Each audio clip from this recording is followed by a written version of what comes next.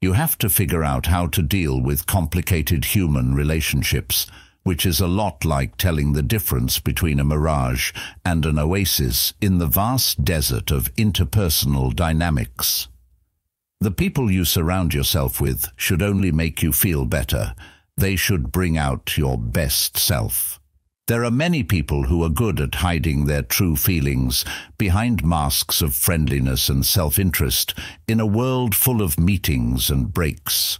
To tell the difference between real allies and people with hidden agendas, you need both intuition and a sharp eye. If you're new to my channel, please help me make more videos like this by liking them. It is very important to have real allies in our lives and watch out for emotional parasites. So, let's look at some less obvious patterns and subtle signs that show what's really going on behind smiles and empty promises. It's clear that you're interested in personal development since you're here.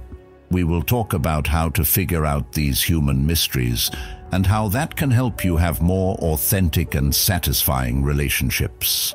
Let the journey begin. Also, don't forget that Stoicism can help you reinvent yourself in 2024. Number 1. Getting fewer comments. People who often use other people as stepping stones to get what they want are very good at using insults to break down others. The people who hear these comments lose confidence, self-esteem, and a sense of their own worth.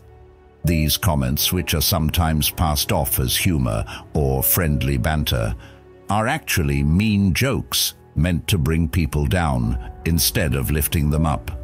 They can make fun of your accomplishments or goals, or they can act like they don't care about or understand your struggles and problems.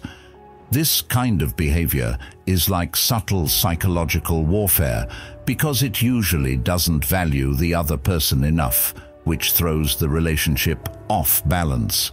This is a planned move to keep you doubting yourself and having low self-esteem, which makes you easier to control and manipulate. In their eyes, your low self-esteem makes them look better, which strengthens their control in the relationship. Also, people who say such rude things about others often show their own insecurities and feelings of not being good enough by putting others down. They try to hide how weak they really are and give the impression that they are better than others. This behavior makes it clear that they can't build healthy, helpful, and mutually beneficial relationships. It is very important to notice and understand this pattern of behavior. That way you can see past the fake charm that these people often put on and get to the bottom of the unhealthy relationship dynamics.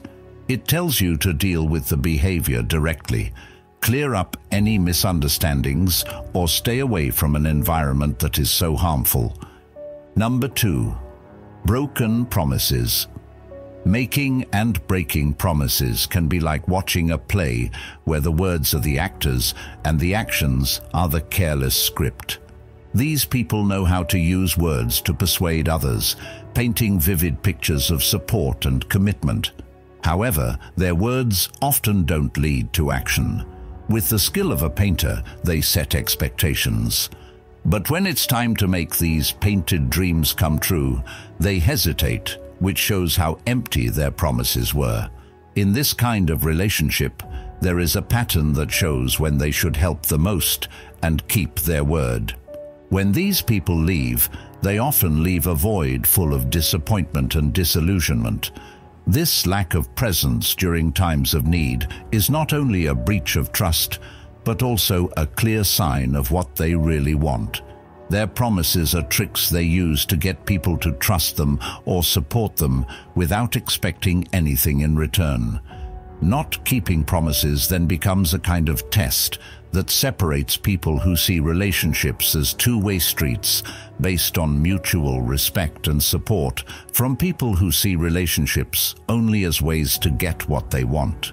When someone is left out in the cold, they often learn a painful but important lesson. Not every promise is based on truth and honesty, so breaking promises is an important behavior to watch out for, understand, and spot in people who might be trying to take advantage of others. Number 3. Only one side benefits. This can show up in different parts of a relationship. Whether it's for practical, emotional, or financial reasons, the user may take money or resources with the promise of paying them back, or reciprocity that never happened. They may count on each other a lot for emotional support, approval, and attention, giving very little or nothing in return. When roles are almost switched, one person might constantly ask for help, time, or favors, but be noticeably missing or too busy when the other person needs help. In nature, a parasitic relationship is like a one-sided benefit. One organism benefits at the cost of the other. The person who uses it gets food, like a bug. This time, they are giving mental, financial, or practical help without doing the same or enough to improve the host's well-being. In the long run, this lack of reciprocity can drain the giver's emotional, financial, or temporal resources, leaving them empty and unsatisfied. People who only look out for themselves often do this out of a deep sense of selfishness and a lack of humanity. The person looks at relationships through the lens of a transaction, judging exchanges by what they can get from them instead of what they can give.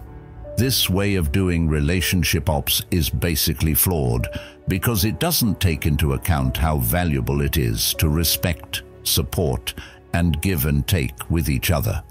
You need to have a sharp eye to see this pattern. It means realizing that you are always being shortchanged in the relationship and that you are never giving anything back. You have to be honest about whether the relationships make you feel valued and respected or used and unimportant. Number 4. Don't care about your feelings or needs.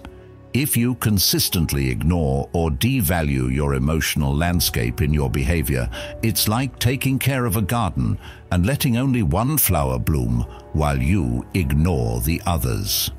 When this happens, the other person's needs and wants come first, while yours are pushed to the side or ignored. Because of what they do and say, your emotional health is cut down, and you feel ignored and undervalued in the relationship. This lack of care can show up in different ways. It might be clear from how often they ignore your emotional needs by not being there for you or understanding when you're feeling weak or in need. It could also be seen in the way they don't care about your choices or opinions and shut down your voice with their main story. They might not notice your accomplishments or, even worse, play down your problems, making the things that really bother you seem less important. This behavior isn't just careless. It is planned neglect, a way for them to stay in charge of the relationship by making your feelings and needs seem unimportant. The person using you creates an environment that lowers your self-esteem, which makes it easier for them to control and influence you. It's a subtle way to play with people's emotions, but it has a big effect. This dynamic is especially bad because it hurts the need to be heard, understood, and valued, which is at the heart of emotional health. When these needs are ignored over and over, it can make a person feel alone and lower their self-esteem. Even if you're in a relationship that seems active, to get through this, it's important to know how to spot emotional neglect. Being aware of this will help you stay away from relationships that could hurt your emotional health, giving you the tools to look for connections. In this kind of community, respect, care, and giving back are important values. Number 5. Manipulating emotions. Perpetrators often start by pretending to be interested and caring. Eventually, though, this facade turns into a way to make their target feel anxious, inadequate, or guilty. They learn how to gently push your emotional buttons, complimenting you to make you feel good when it suits them, and then harshly criticizing or undermining you to make you doubt yourself and depend on them. Imagine a gardener taking care of a fragile plant. Provide the correct amount of water and sunlight as a careful gardener cares for plants. In contrast, the emotional manipulator, like a careless gardener, waters the plant too much and then lets it die from lack of water. They destabilize by using extreme emotions, creating an environment where the target becomes emotionally dependent and always looks for approval from the manipulator to feel warm again. The emotional core of people's well-being is often what is manipulated. Their goal is to keep you doubting yourself by playing down your successes or exaggerating your failures. They could create false situations to make you feel bad about doing normal things, blaming others to make sure you always say sorry. Controlling someone's feelings is always unfair in relationships. Maintaining control is the manipulator's job. Figure out when to show affection and when to pull away, keeping their target emotionally dependent on them. Instead of helping each other or growing, this relationship is about satisfying one person's needs at the expense of the other person's emotional health. Recognizing emotional manipulation requires being very aware of these factors. It involves noticing patterns of interactions where feelings are consistently manipulated and turning inward to see how these patterns affect one's emotional health and sense of self. Number 6. Real support wasn't given. You can picture a tree in a very big forest. Receiving food, shelter, and company from a healthy ecosystem should be ideal because of the trees and plants around them. Put yourself in the shoes of a tree that is alone in a dry landscape with no other plants to help or protect it. Being in a relationship with someone who doesn't really care about your well-being is a lot like this. There is no one to help you when you are by yourself. Your branch wants to be with someone, but that person never shows up. In these kinds of relationships, your goals, projects, and challenges are met with a lack of interest or empty statements of support. When it comes to practical help, helpful advice, or just someone to talk to when things get tough, this person's actions, or lack of actions, speak louder than words. They may not say anything against your plans, offer half-hearted good luck, or even verbally support you. This lack of real support is due to the fact that they are only thinking about themselves. What they care about are only the parts of your life that affect them or their goals, not your successes, failures, problems, or interests. With this way of looking at relationships, they figure out how much emotional investment there is based on how much money they could make. One person is always giving, whether it's time, care, or resources, while the other person is always receiving. To stay emotionally healthy and build relationships based on mutual respect and reciprocity, it's important to recognize these patterns in the relationship. Dealing with dishonest people and making friends who are good for you is made easier by this. Given how complicated human connections are, being able to spot fake relationships is an important skill. As well as being intuitive and self-aware, you need to be able to pick up on subtle patterns of behavior that go beyond the obvious ones, like comments that put others down, broken promises, giving one person something they don't deserve, emotional neglect, and manipulation. In relationships, you can find your way around better. This knowledge gives you the power to make connections that are real, helpful, and satisfying, which is good for your health as a whole. You are about to start a journey to figure out how people work. Trust, respect, and a shared desire for growth and well-being are what make a relationship real. Number 7. Always competing. Imagine a game of chess where every move is planned, not only to help your own position, but also to make the other player's position worse. In the same way, someone who only wants to use you will probably treat your relationship like a game.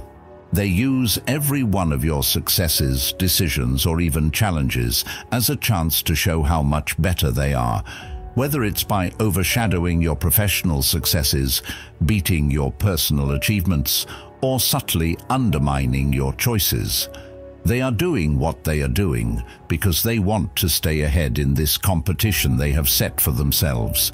There are many ways that this constant competition shows up at work. They may try to get ahead of you in meetings or steal your ideas when you're with other people. By constantly comparing your experiences or accomplishments to theirs, they might make you feel less important.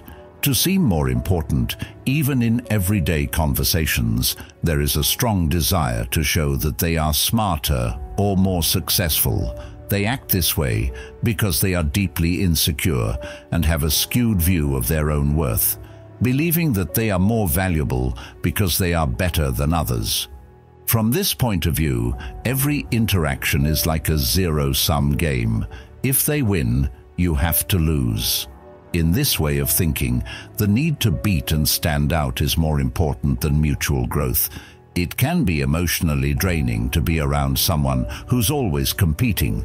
It makes the environment always tense, where genuine cooperation or support is replaced by competition.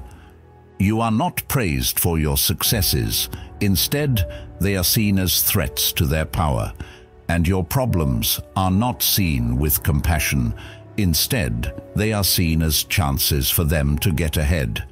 It is very important to recognize and understand this pattern because it helps set limits and, if possible, change the relationship so that it works better for both parties. Realizing that mutual respect and support, not a never-ending race to be the best, are the building blocks of any healthy relationship is part of this. Number 8. Not there at crucial times. This pattern of behavior is like a tree that only gives shade when the sun is shining and disappears when the clouds come in. When things are going well, they are there, enjoying the shared light and maybe even benefiting from the relationship. But when things change, when problems come up and help is needed, they aren't there as much, leaving you to face the storm by yourself. These people see relationships as a convenience, a way to get something they want, and judge their involvement based on how it helps them. Their support is only on the surface. They only give it when it suits their needs or gives them something in a tough situation.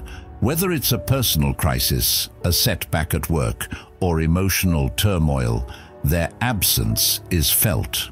When they are in need of real support and understanding, that's when their true priorities and lack of commitment to the relationship become clear. This kind of behavior can have a big effect on the person who is disappointed. It makes people feel betrayed and disappointed, which hurts the trust and dependability that were thought to be important to the relationship. There are questions about the bond, which often makes one rethink the person's role and worth in their life. To figure out what kind of relationship it is and what the other person really wants, you need to understand this pattern. It means realizing that constant support through good times and bad is a key part of any meaningful relationship. Realizing that someone isn't there for you when you need them most is a good way to tell the difference between people who really care about your well-being and those who are only in the relationship for their own benefit. The video has now gone through half of its length. You should feel proud that you're trying to improve yourself. Also, I humbly ask that you leave a comment because it really helps my channel. Just write "mind over body" if you don't know what to say. I know you can go this far. Also, don't forget to subscribe to get more videos like this. Number 9. Failure to return the favor. Imagining a seesaw with one side heavy from work, sacrifices and promises, and the other side light from not having to make any similar contributions. This picture shows a relationship where neither person gives or receives anything in return, even though both people are constantly devoting time, energy, and emotion to maintaining the connection. But the other person's contributions are usually small or non-existent. Diverse efforts can show up in different ways. You might always be the one to start talking and making plans, while they respond with lukewarm or neutral responses. People who constantly show you support and understanding might not give you the same amount of help or empathy when you need it. You may be honest and open when talking about your own experiences and skills, but they may be closed off or not interested. The reasons for this lack of reciprocity come from focusing on oneself in relationships. The relationship is just a convenience for the person who wants to take advantage of you. They will use it as needed without the intention of giving or receiving anything meaningful. Their involvement is based on what will benefit them, disregarding the other person's wants and needs. Such a behavior goes against what healthy relationships are all about: sharing experiences and doing equal amounts of emotional work.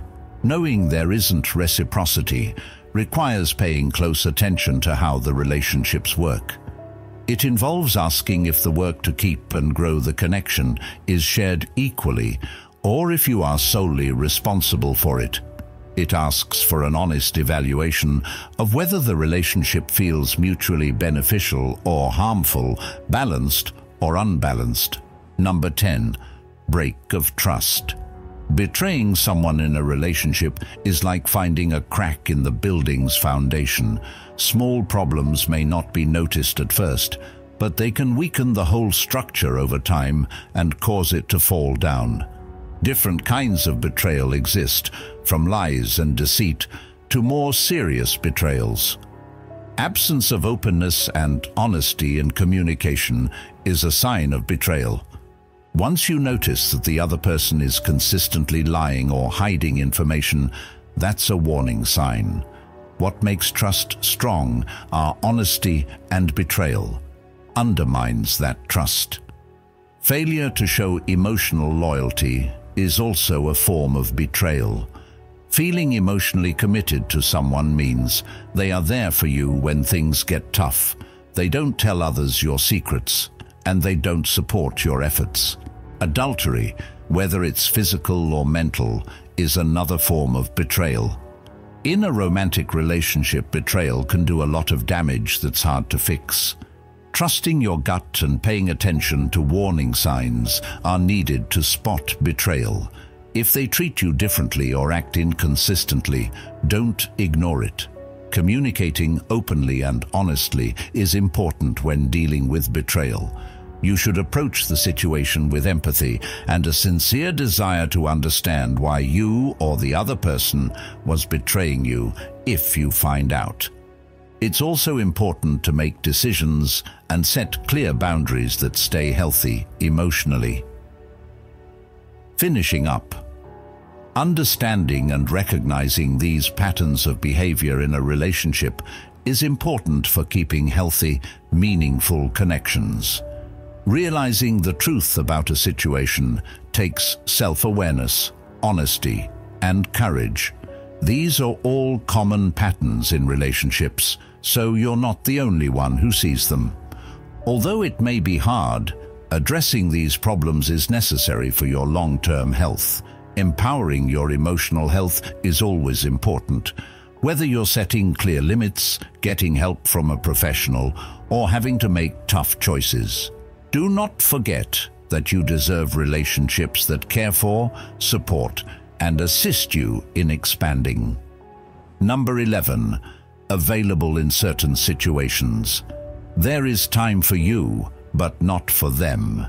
It's like a phone line where only one person is always available when you use selective availability to describe a relationship. This way of working means you are always ready to listen, help, or offer support. It's easy for them to get to your emotional calendar and resources. By contrast, the other person's availability is as rare as a comet in the night sky. It changes sometimes and always depends on what they want. It's not just that people are busy or have different priorities that causes this difference in availability. The choice was made on purpose. The person's use of the relationship is a calculated move.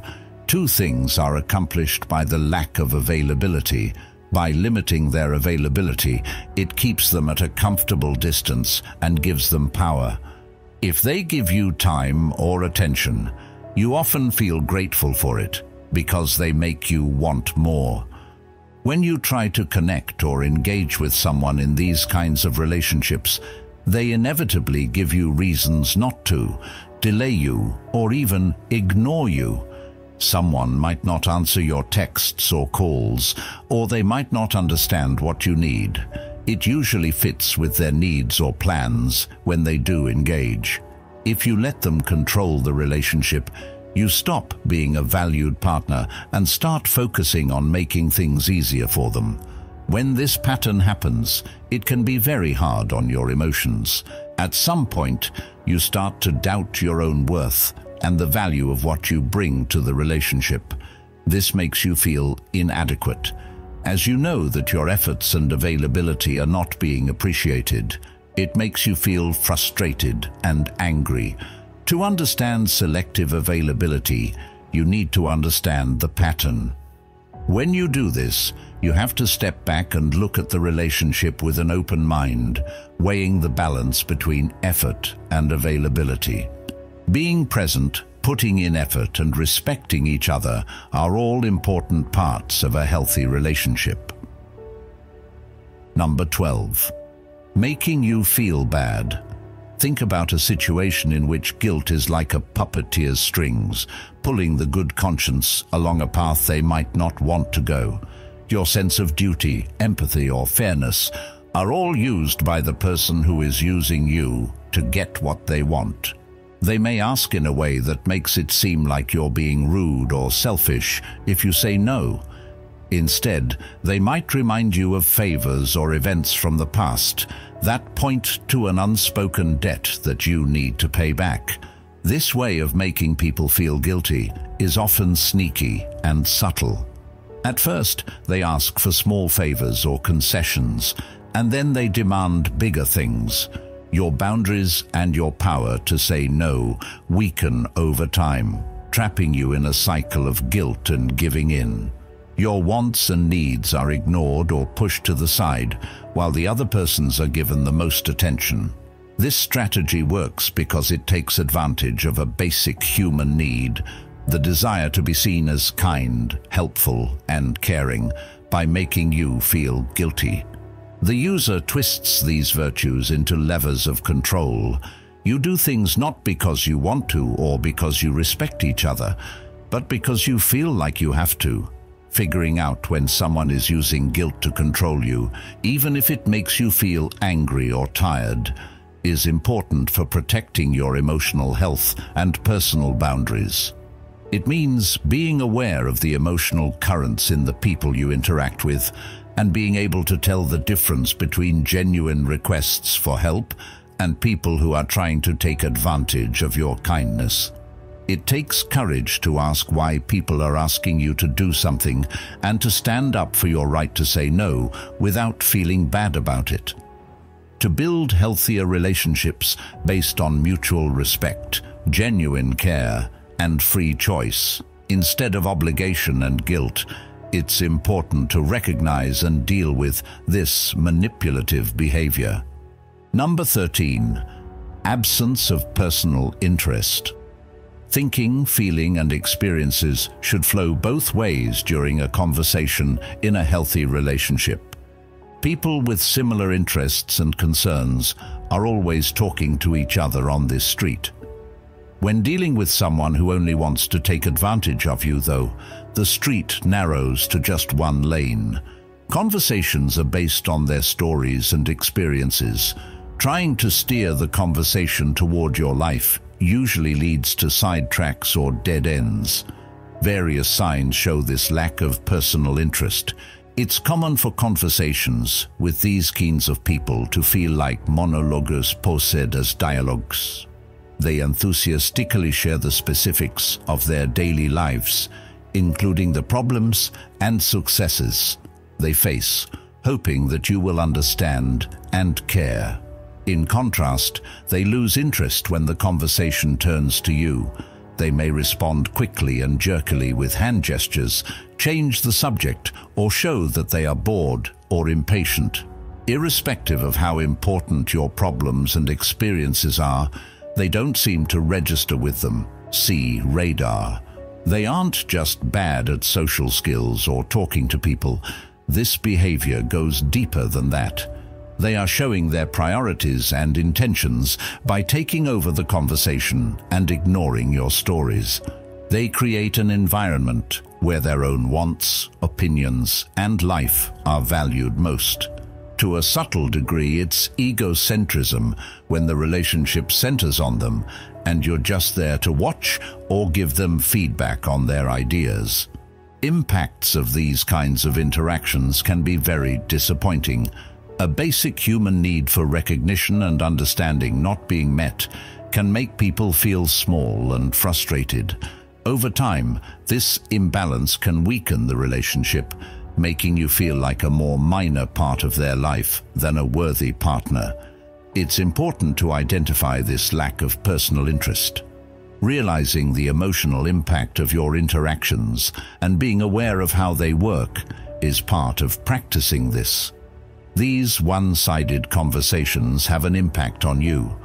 You can find more fulfilling relationships where both of your stories and experiences are valued and respected by figuring out if the relationship is mutually enriching or draining. Number 14. Conversations involving only one person. When people talk to each other, their thoughts, feelings, and experiences are like cars going both ways on a street. That's how this street would be in a healthy relationship. People would care about and be interested in each other. There is only one way to go down this street when you're dealing with someone who wants to take advantage of you. They lead the conversation with their stories and experiences. This lack of interest in your life shows up in a number of different ways. Even through attempts to steer the conversation toward your life often lead to detours or dead ends. They are so eager to talk about the details of their daily lives, including the problems they face and the things they do well, that conversations with these people often feel like monologues disguised as dialogue. Their interest wanes when the conversation turns to you, even though they are expecting your attention and empathy. You might get a quick response, change the subject, or make it clear that they are not interested or are impatient. Their concerns don't seem to extend much to your problems and experiences, no matter how important they are to you. See sensors. They aren't just bad at social skills or talking to people. This behavior goes deeper than that. That's a deliberate statement of their goals and priorities. They create an environment where their needs, opinions, and life take precedence by controlling the conversation and ignoring your stories. It's a subtle form of egocentrism where they put themselves first in the relationship and see you only as an observer or confidant for their thoughts. Impacts of these kinds of interactions can be very disappointing.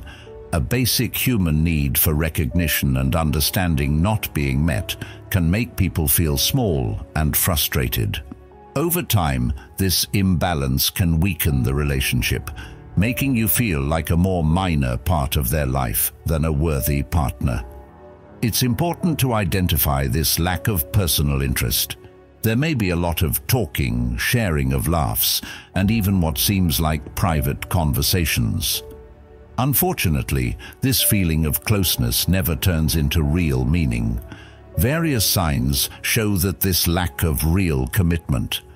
When they're enjoying the good things about the relationship, they may pull away just as quickly. People are asked to put in effort or make sacrifices when they are in need. Number 15. Their support is infrequent or non-existent.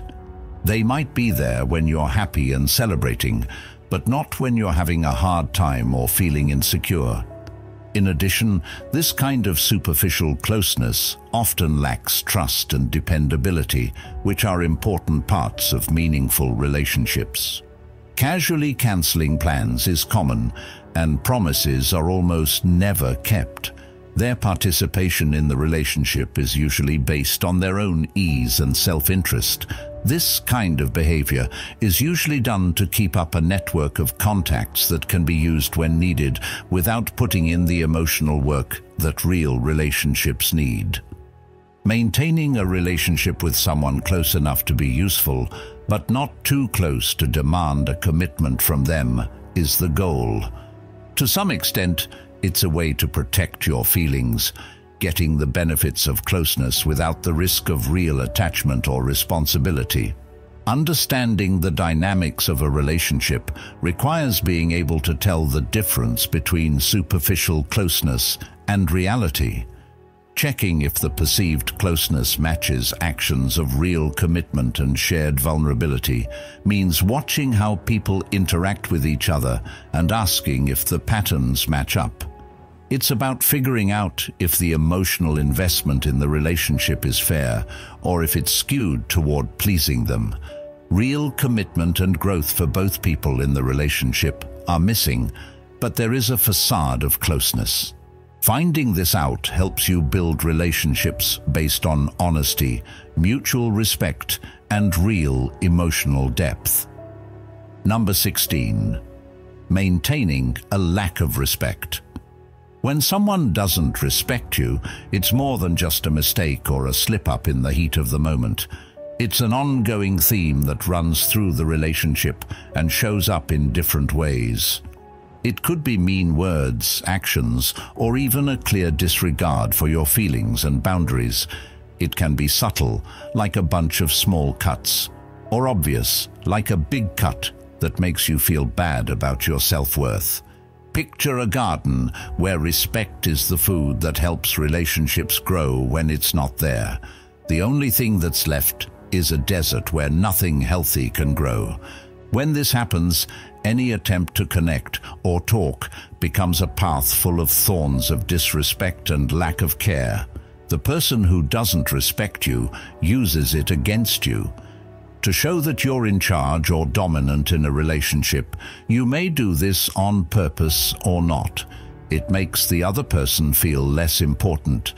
Keep the upper hand in a situation where fairness and respect for each other should prevail. This ongoing lack of respect severely weakens the relationship. When disagreements happen, they aren't solved with understanding and compassion. Instead, they become emotional battlefields where no one cares who dies.